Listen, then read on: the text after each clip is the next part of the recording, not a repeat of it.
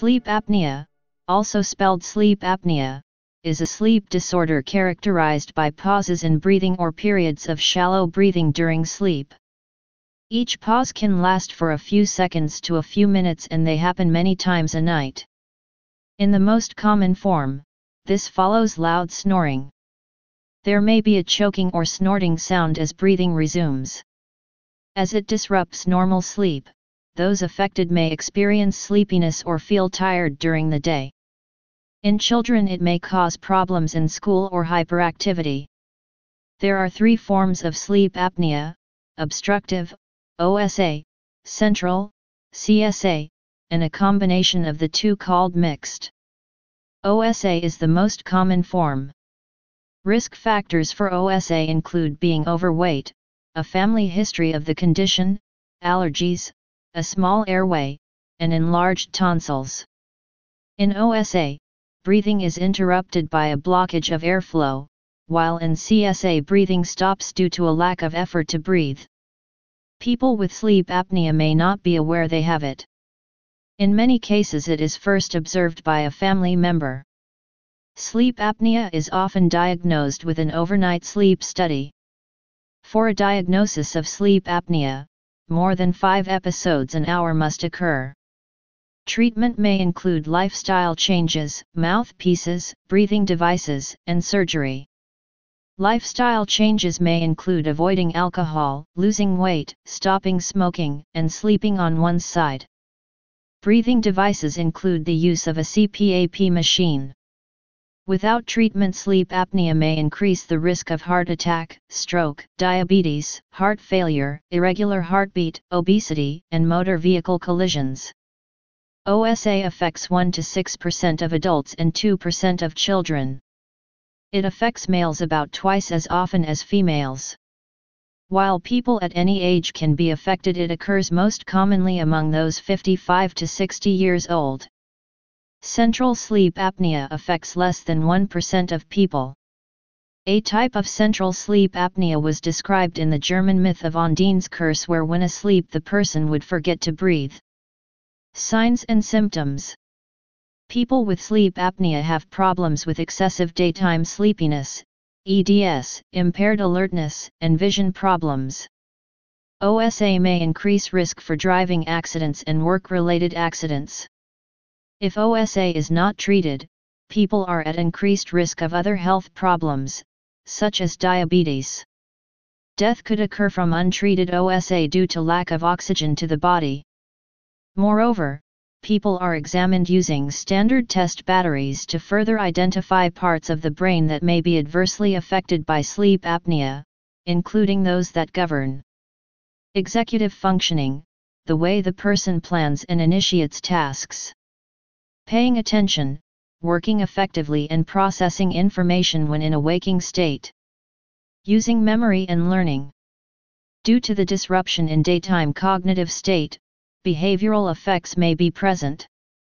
These can include moodiness, belligerence, as well as a decrease in attentiveness and energy. These effects may become intractable, leading to depression.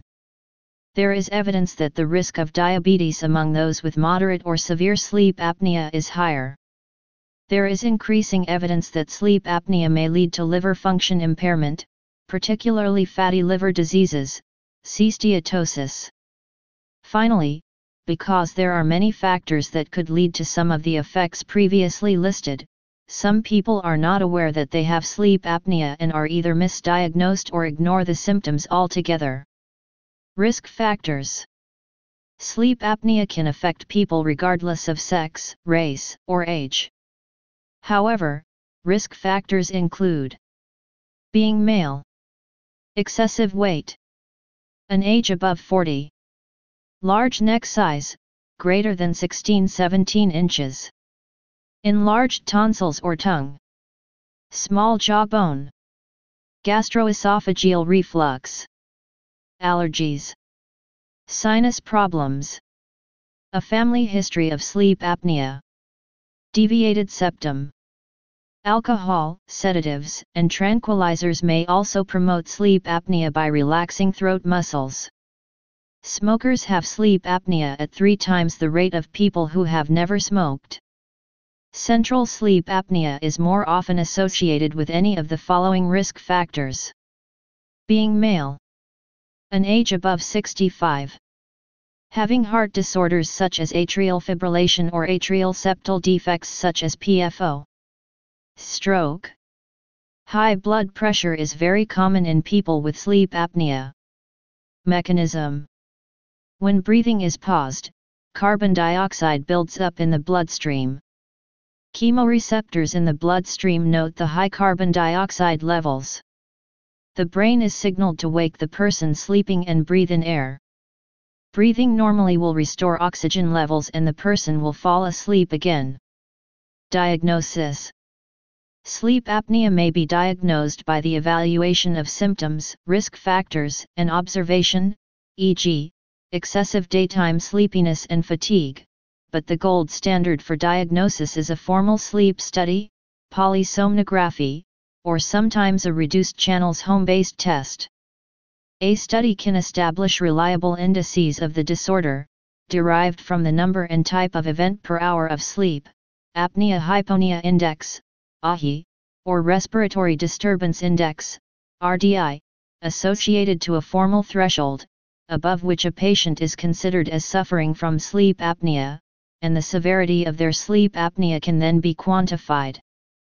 Mild OSA, obstructive sleep apneas, ranges from 5 to 14.9 events per hour, moderate OSA falls in the range of 15-29.9 events per hour, and severe OSA would be a patient having over 30 events per hour. Despite this medical consensus, the variety of apneic events, e.g., hypopnea vs apnea, central vs obstructive, the variability of patients' physiologies, and the inherent shortcomings and variability of equipment and methods, this field is subject to debate. Within this context, the definition of an event depends on several factors, e.g., patient's age, and account for this variability through a multi-criteria decision rule described in several, sometimes conflicting, guidelines.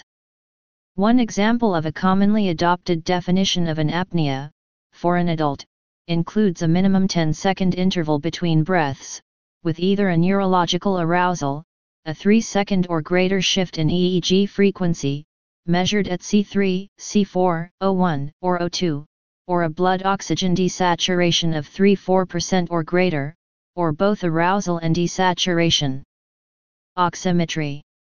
Oximetry, which may be performed over one or several nights in a person's home, is a simpler, but less reliable alternative to a polysomnography.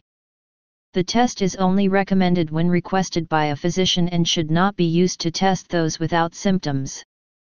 Home oximetry may be effective in guiding prescription for automatically self-adjusting continuous positive airway pressure. Classification. There are 3 types of sleep apnea. OSA accounts for 84%, CSA for 0.4%, and 15% of cases are mixed. Obstructive sleep apnea. Obstructive sleep apnea, OSA, is the most common category of sleep-disordered breathing. The muscle tone of the body ordinarily relaxes during sleep, and at the level of the throat the human airway is composed of collapsible walls of soft tissue which can obstruct breathing. Mild occasional sleep apnea, such as many people experience during an upper respiratory infection, may not be significant, but chronic severe obstructive sleep apnea requires treatment to prevent low blood oxygen, hypoxemia, sleep deprivation, and other complications. Individuals with low muscle tone and soft tissue around the airway, e.g., because of obesity, and structural features that give rise to a narrowed airway are at high risk for obstructive sleep apnea. The elderly are more likely to have OSA than young people. Men are more likely to suffer sleep apnea than women and children are, though it is not uncommon in the last 2 population groups. The risk of OSA rises with increasing body weight, active smoking, and age. In addition, patients with diabetes or borderline diabetes have up to 3 times the risk of having OSA. Common symptoms include loud snoring, restless sleep, and sleepiness during the daytime. Diagnostic tests include home oximetry or polysomnography in a sleep clinic. Some treatments involve lifestyle changes, such as avoiding alcohol or muscle relaxants, losing weight, and quitting smoking. Many people benefit from sleeping at a 30-degree elevation of the upper body or higher, as if in a recliner. Doing so helps prevent the gravitational collapse of the airway. Lateral positions, sleeping on a side, as opposed to supine positions, sleeping on the back, are also recommended as a treatment for sleep apnea, largely because the gravitational component is smaller in the lateral position. Some people benefit from various kinds of oral appliances such as the mandibular advancement splint to keep the airway open during sleep. Continuous positive airway pressure, CPAP, is the most effective treatment for severe obstructive sleep apnea, but oral appliances are considered a first-line approach equal to CPAP for mild to moderate sleep apnea according to the AASM parameters of care. There are also surgical procedures to remove and tighten tissue and widen the airway. Snoring is a common finding in people with this syndrome. Snoring is the turbulent sound of air moving through the back of the mouth, nose, and throat. Although not everyone who snores is experiencing difficulty breathing, snoring in combination with other risk factors has been found to be highly predictive of OSA. The loudness of the snoring is not indicative of the severity of obstruction, however. If the upper airways are tremendously obstructed, there may not be enough air movement to make much sound. Even the loudest snoring does not mean that an individual has sleep apnea syndrome. The sign that is most suggestive of sleep apnea occurs when snoring stops. Other indicators include, but are not limited to hypersomnolence, obesity, BMI greater than 30, large neck circumference, 16 in, 410 mm, in women, 17 in, 430 mm, in men, enlarged tonsils, enlarged tongue volume, micronathia, morning headaches, irritability/mood swings/depression, learning and/or memory difficulties, and sexual dysfunction. The term sleep-disordered breathing is commonly used in the U.S. to describe the full range of breathing problems during sleep in which not enough air reaches the lungs, hypopnea and apnea. Sleep-disordered breathing is associated with an increased risk of cardiovascular disease, stroke, high blood pressure, arrhythmias, diabetes, and sleep-deprived driving accidents. When high blood pressure is caused by OSA, it is distinctive in that, unlike most cases of high blood pressure, so-called essential hypertension, the readings do not drop significantly when the individual is sleeping. Stroke is associated with obstructive sleep apnea. It has been revealed that people with OSA show tissue loss in brain regions that help store memory, thus linking OSA with memory loss. Using magnetic resonance imaging, MRI, the scientists discovered that people with sleep apnea have mammillary bodies that are about 20% smaller, particularly on the left side. One of the key investigators hypothesized that repeated drops in oxygen lead to the brain injury. Central sleep apnea. In pure central sleep apnea or Cheney-Stokes respiration, the brain's respiratory control centers are imbalanced during sleep. Blood levels of carbon dioxide, and the neurological feedback mechanism that monitors them, do not react quickly enough to maintain an even respiratory rate, with the entire system cycling between apnea and hyperpnea, even during wakefulness. The sleeper stops breathing and then starts again. There is no effort made to breathe during the pause in breathing, there are no chest movements and no struggling. After the episode of apnea, breathing may be faster, hyperpnea, for a period of time, a compensatory mechanism to blow off retained waste gases and absorb more oxygen. While sleeping, a normal individual is at rest as far as cardiovascular workload is concerned. Breathing is regular in a healthy person during sleep, and oxygen levels and carbon dioxide levels in the bloodstream stay fairly constant. Any sudden drop in oxygen or excess of carbon dioxide, even if tiny, strongly stimulates the brain's respiratory centers to breathe. In central sleep apnea, the basic neurological controls for breathing rate malfunction and fail to give the signal to inhale, causing the individual to miss one or more cycles of breathing. If the pause in breathing is long enough, the percentage of oxygen in the circulation will drop to a lower than normal level, hypoxemia, and the concentration of carbon dioxide will build to a higher than normal level, hypercapnia. In turn, these conditions of hypoxia and hypercapnia will trigger additional effects on the body. Brain cells need constant oxygen to live, and if the level of blood oxygen goes low enough for long enough, the consequences of brain damage and even death will occur. However, central sleep apnea is more often a chronic condition that causes much milder effects than sudden death. The exact effects of the condition will depend on how severe the apnea is and on the individual characteristics of the person having the apnea. Several examples are discussed below, and more about the nature of the condition is presented in the section on clinical details. In any person, hypoxia and hypercapnia have certain common effects on the body. The heart rate will increase, unless there are such severe coexisting problems with the heart muscle itself or the autonomic nervous system that makes this compensatory increase impossible. The more translucent areas of the body will show a bluish or dusky cast from cyanosis, which is the change in hue that occurs owing to lack of oxygen in the blood, turning blue. Overdoses of drugs that are respiratory depressants, such as heroin, and other opiates, kill by damping the activity of the brain's respiratory control centers.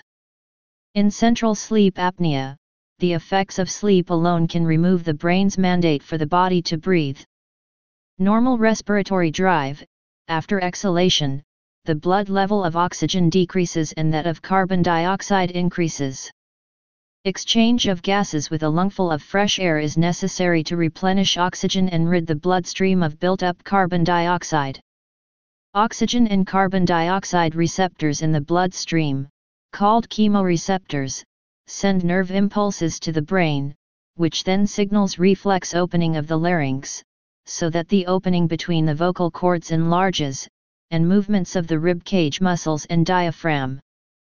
These muscles expand the thorax, chest cavity, so that a partial vacuum is made within the lungs and air rushes in to fill it. Physiologic effects of central apnea. During central apneas, the central respiratory drive is absent, and the brain does not respond to changing blood levels of the respiratory gases. No breath is taken despite the normal signals to inhale. The immediate effects of central sleep apnea on the body depend on how long the failure to breathe endures. At worst, central sleep apnea may cause sudden death. Short of death, drops in blood oxygen may trigger seizures, even in the absence of epilepsy. In people with epilepsy, the hypoxia caused by apnea may trigger seizures that had previously been well controlled by medications. In other words, a seizure disorder may become unstable in the presence of sleep apnea. In adults with coronary artery disease, a severe drop in blood oxygen level can cause angina, arrhythmias, or heart attacks, myocardial infarction. Long-standing recurrent episodes of apnea, over months and years, may cause an increase in carbon dioxide levels that can change the pH of the blood enough to cause a respiratory acidosis. Mixed apnea. Some people with sleep apnea have a combination of both types. Its prevalence ranges from 0.56% to 18%. The condition is generally detected when obstructive sleep apnea is treated with CPAP and central sleep apnea emerges. The exact mechanism of the loss of central respiratory drive during sleep in OSA is unknown but is most likely related to incorrect settings of the CPAP treatment and other medical conditions the person has. Management. The treatment of obstructive sleep apnea is different than that of central sleep apnea. Treatment often starts with behavioral therapy. Many people are told to avoid alcohol, sleeping pills, and other sedatives, which can relax throat muscles, contributing to the collapse of the airway at night. As sleep apnea is worse for many people when they are on their back, sleeping on the side is often advised. Possibly owing to changes in pulmonary oxygen stores, sleeping on one's side, as opposed to on one's back, has been found to be helpful for central sleep apnea with Cheney-Stokes respiration. Continuous positive airway pressure. For moderate to severe sleep apnea, the most common treatment is the use of a continuous positive airway pressure, CPAP, or automatic positive airway pressure, APAP, device. These splint the person's airway open during sleep by means of pressurized air. The person typically wears a plastic facial mask, which is connected by a flexible tube to a small bedside CPAP machine. With proper use, CPAP improves outcomes. Whether or not it decreases the risk of death or heart disease is controversial, with some reviews finding benefit and others not. This variation across studies might be driven by low rates of compliance. Analyses of those who use CPAP for at least 4 hours/night suggests a decrease in cardiovascular events. Evidence suggests that CPAP may improve sensitivity to insulin, blood pressure, and sleepiness. Long-term compliance, however, is an issue, with more than half of people not appropriately using the device. Although CPAP therapy is effective in reducing apneas and less expensive than other treatments, some people find it uncomfortable. Some complain of feeling trapped, having chest discomfort, and skin or nose irritation. Other side effects may include dry mouth, dry nose, nosebleeds, sore lips, and gums. Weight loss. Excess body weight is thought to be an important cause of sleep apnea. In weight loss studies of obese and overweight individuals, those who lose weight show reduced apnea frequencies and improved apnea-hypopnoea index, AHI, compared to controls. Surgery. Several surgical procedures, sleep surgery, are used to treat sleep apnea, although they are normally a third line of treatment for those who reject or are not helped by CPAP treatment or dental appliances. Surgical treatment for obstructive sleep apnea needs to be individualized to address all anatomical areas of obstruction. Nasal obstruction. Often, correction of the nasal passages needs to be performed in addition to correction of the oropharynx passage. Septoplasty and turbinate surgery may improve the nasal airway. Pharyngeal obstruction. Tonsillectomy and uvulopalato-pharyngoplasty, UPPP or UP3, are available to address pharyngeal obstruction. The pillar device is a treatment for snoring and obstructive sleep apnea. It is thin, narrow strips of polyester. 3 strips are inserted into the roof of the mouth, the soft palate, using a modified syringe and local anesthetic, in order to stiffen the soft palate. This procedure addresses one of the most common causes of snoring and sleep apnea: vibration or collapse of the soft palate. It was approved by the FDA for snoring in 2002 and for obstructive sleep apnea in 2004. A 2013 meta-analysis found that the pillar implant has a moderate effect on snoring and mild to moderate obstructive sleep apnea, and that more studies with high level of evidence were needed to arrive at a definite conclusion. It also found that the polyester strips work their way out of the soft palate in about 10% of the people in whom they are implanted. Hypopharyngeal or base of tongue obstruction. Base of tongue advancement by means of advancing the genial tubercle of the mandible, tongue suspension, or hyoid suspension, aka hyoid myotomy and suspension or hyoid advancement, may help with the lower pharynx. Other surgery options may attempt to shrink or stiffen excess tissue in the mouth or throat, procedures done at either a doctor's office or a hospital. Small shots or other treatments, sometimes in a series, are used for shrinkage, while the insertion of a small piece of stiff plastic is used in the case of surgery whose goal is to stiffen tissues. Multi-level surgery.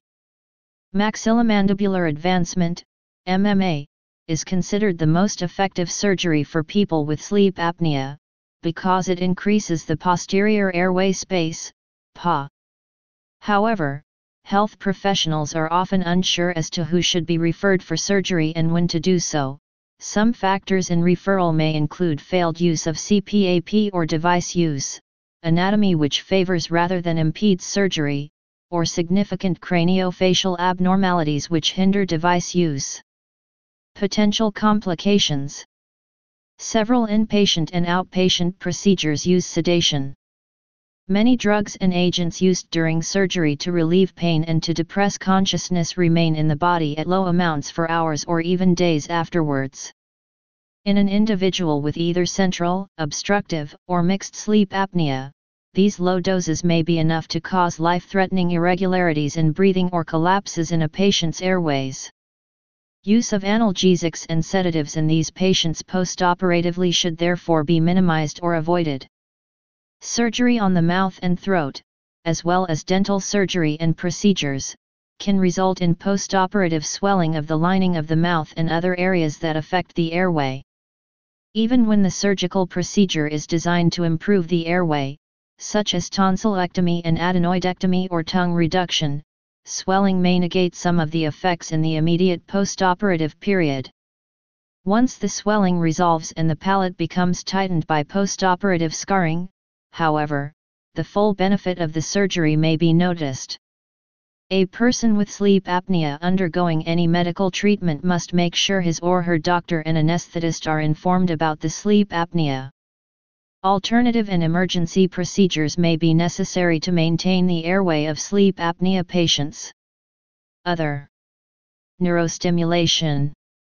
Diaphragm pacing, which involves the rhythmic application of electrical impulses to the diaphragm, has been used to treat central sleep apnea. In April 2014, the U.S. Food and Drug Administration granted pre-market approval for use of an upper airway stimulation system in people who cannot use a continuous positive airway pressure device. The Inspire upper airway stimulation system senses respiration and applies mild electrical stimulation during inspiration, which pushes the tongue slightly forward to open the airway. Medications. There is limited evidence for medication, but acetazolamide may be considered for the treatment of central sleep apnea. It also found that zolpidem and triazolam may be considered for the treatment of central sleep apnea, but only if the patient does not have underlying risk factors for respiratory depression. Low doses of oxygen are also used as a treatment for hypoxia but are discouraged due to side effects. Oral appliances. An oral appliance, often referred to as a mandibular advancement splint, is a custom-made mouthpiece that shifts the lower jaw forward and opens the bite slightly, opening up the airway. These devices can be fabricated by a general dentist. Oral appliance therapy, OAT, is usually successful in patients with mild to moderate obstructive sleep apnea.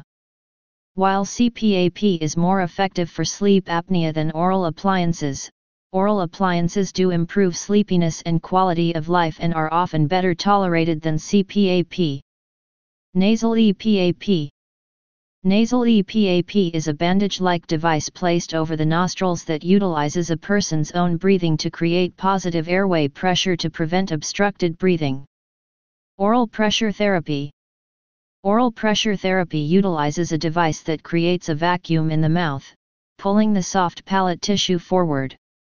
It has been found useful in about 25 to 37% of people. Epidemiology. The Wisconsin Sleep Cohort Study estimated in 1993 that roughly 1 in every 15 Americans was affected by at least moderate sleep apnea. It also estimated that in middle age as many as 9% of women and 24% of men were affected, undiagnosed, and untreated. The costs of untreated sleep apnea reach further than just health issues. It is estimated that in the U.S. the average untreated sleep apnea patient's annual health care costs $1,336 more than an individual without sleep apnea. This may cause $3.40 billion/year in additional medical costs. Whether medical cost savings occur with treatment of sleep apnea remains to be determined. Prognosis. A 2012 study has shown that hypoxia, an inadequate supply of oxygen, that characterizes sleep apnea promotes angiogenesis, which increase vascular and tumor growth, which in turn results in a 4.8 times higher incidence of cancer mortality. History. The clinical picture of this condition has long been recognized as a character trait, without an understanding of the disease process. The term Pickwickian syndrome that is sometimes used for the syndrome was coined by the famous early 20th century physician, William Osler, who must have been a reader of Charles Dickens. The description of Joe, the fat boy in Dickens's novel The Pickwick Papers, is an accurate clinical picture of an adult with obstructive sleep apnea syndrome. The early reports of obstructive sleep apnea in the medical literature described individuals who were very severely affected, often presenting with severe hypoxemia, hypercapnia, and congestive heart failure. The management of obstructive sleep apnea was improved with the introduction of continuous positive airway pressure, CPAP, first described in 1981 by Colin Sullivan and Associates in Sydney, Australia. The first models were bulky and noisy, but the design was rapidly improved, and by the late 1980s CPAP was widely adopted. The availability of an effective treatment stimulated an aggressive search for affected individuals and led to the establishment of hundreds of specialized clinics dedicated to the diagnosis and treatment of sleep disorders. Though many types of sleep problems are recognized, the vast majority of patients attending these centers have sleep-disordered breathing. Sleep Apnea Awareness Day is April 18 in recognition of Colin Sullivan. Please subscribe and thanks for watching.